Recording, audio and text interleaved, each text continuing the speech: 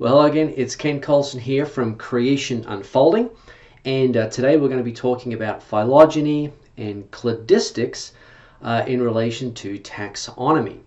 So, of course, the Linnaean system of taxonomy was what was used pretty much in the early 1800s or so. But it was about the sort of 1950s, after the advent of Darwinian evolution in the 1800s, the mid to late 1800s, that scientists wanted an evolutionary classification system that connected all of the evolutionary dots. So since, according to Darwin, all organisms descended from some common ancestor, then scientists should be able to link all organisms with their evolutionary counterparts. Now, importantly, Darwin believed that natural selection worked on already existing biological parts. It didn't replace them, it worked on those, modifying them, hence the idea of descent with modification. Now, this hypothesis then became the basis for building phylogenetic trees or clades that linked all of life's organisms to their ancestral ancient counterparts. Now, scientists concluded that modern forms should retain primitive features based on that hypothesis. So all a scientist has to do then is to sort of look at a suite of organisms and find the features or traits that are common to all of them. These features would then represent the primitive state. So here's a suite of organisms, just kind of a random suite. We've got a goat, a frog, a lungfish, a lizard, and a bird. Now, this is the particular suite that we're working with here. These are these creatures. And so each clade is going to be relative dependent on the animals that you have. So in our suite, we have, for example, shared traits that are jaws, a skull, two eyes, and a backbone. These seem to be the most obvious traits that all of these creatures share. So we would call these features, we would call those our primitive features. These features would become our starting point for this suite of organisms. So next, what we want to do is we want to look for traits that 4 of these creatures possess that the 5th one doesn't. And in our suite of animals here, of course, the one that sticks out, the trait that sticks out, is the possession of 4 limbs by the goat, the lizard, the frog, and the bird. The fish, although it's got fins, it doesn't possess true limbs like these other animals. And so from an evolutionary perspective, since all 4 animals share 4 limbs, then all of them share a common ancestor with some original group that evolved that trait. Remember, that's Darwin's hypothesis, that this trait is modified over time. So the lungfish then, it would become our most primitive animal in our suite. Now, that doesn't mean that this group necessarily went extinct. Since we have modern lungfish today, and that's actually the picture that we have, that don't possess 4 limbs, then evolutionary scientists assume that this group continued to evolve in other ways. Now, in order to find the next evolutionary group, what we want to do is we want to find a trait that 3 of the 4 remaining animals share.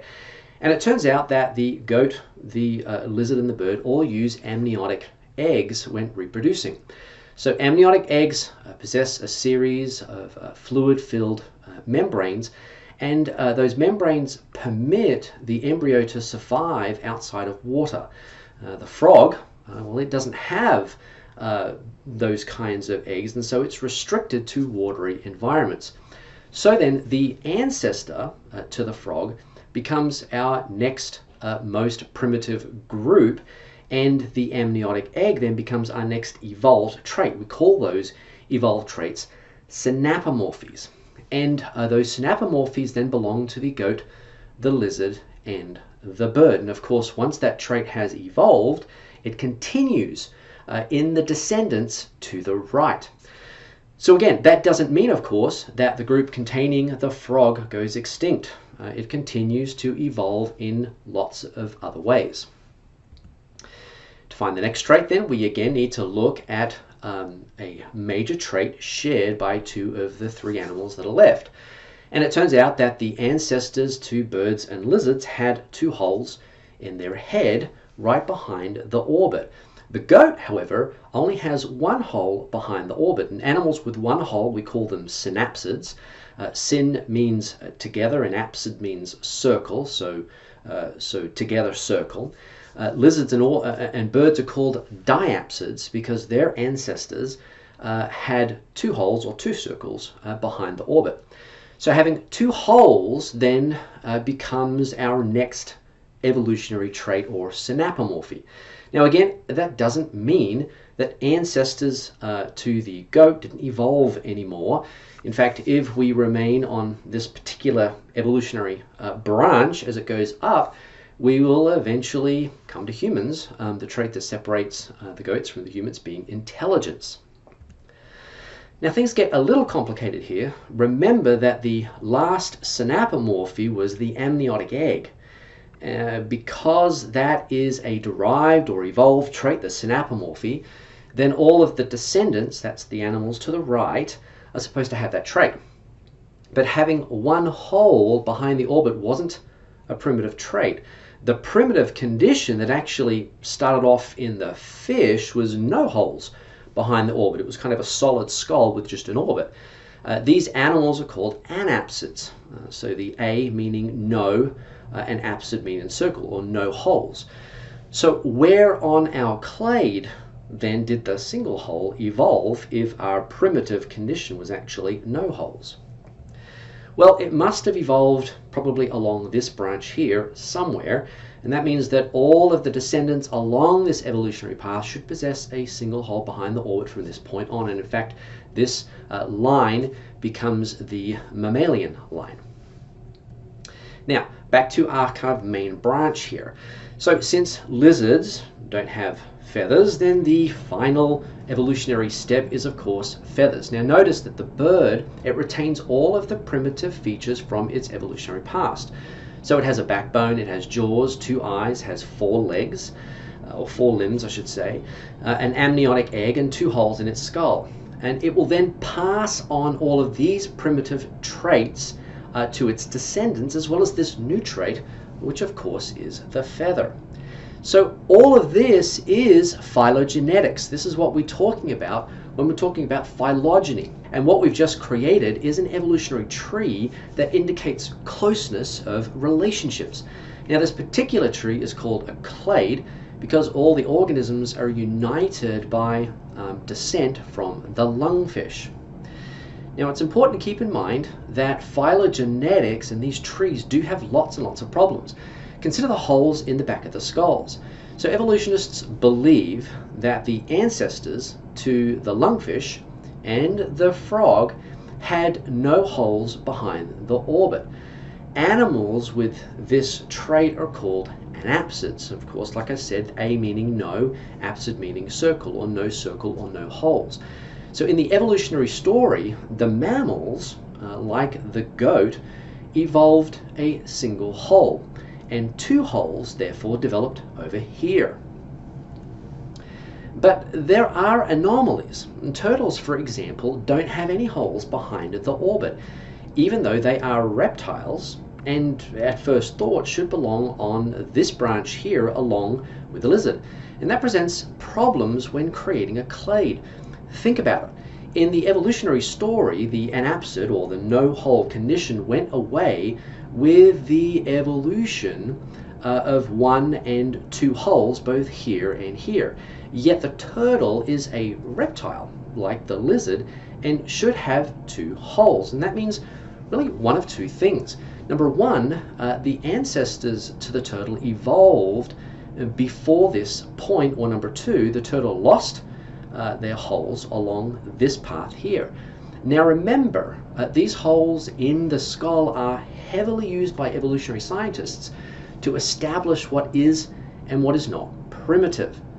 Now the problem with option one, putting the turtle's ancestors here, or here, is that that would mean that the reptilian features that are common to turtles and to the lizards over here had to evolve twice. That's a lot of features that evolved twice at two different times. Now, Darwin say that option 2 is more parsimonious because to lose two wholes is less complicated. Fair enough. But this phenomenon, called convergence, it isn't a rare occurrence. So this paper published in 2019, for example, documents the overlap that these wholes have with different evolutionary clades. They make this quite clear when they say different clades can transform to similar morphotypes. That's talking about the holes in the back of the skull. Just looking at the diagram describes the plasticity that exists between anapsids, synapsids, and diapsids. It's just not that simple.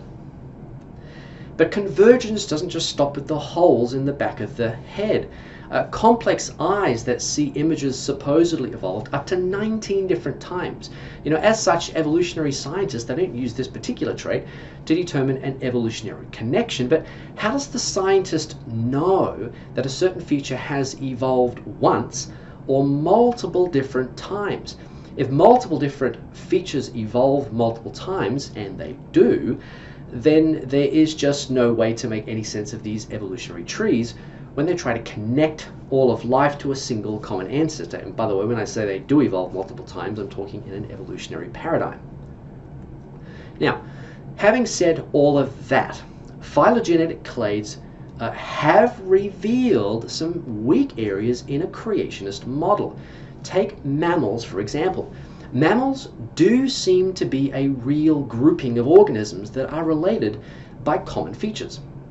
The use of phylogenetic trees has shown that some mammals do tend to be more similar to each other than to other mammals. So as an example, looking at the anatomy of a human, a gorilla, and a dog. When we look at the human and the gorilla, their anatomy, their parts, the way the bones are bent or straight, the way the skull is shaped, that anatomy and those parts, they're more similar to each other than either is to a dog. A dog seems to be very different, has different parts, the bones are shaped differently, and even the behavior of a dog is different. And so what do we call this space? This space between a similarity between the human anatomy and the gorilla or a primate anatomy, and the dissimilarity you get with that dog. Why is it that the dog seems to be very different than either the gorilla or the human? And that's a really good question, and we don't have time to answer it right now. I will provide a solution in part 2, so make sure you watch that. So that's all for now. Don't forget, we have the website www.creationunfolding.com. We've got the Facebook page. Rest of the YouTube videos, please hit the subscribe button because there'll be more videos coming. And of course, there's the book, Creation Unfolding, A New Perspective on Ex Nihilo, where I look at new ways of trying to understand mature creationism. Okay, thank you very much. We'll see you next time. Goodbye.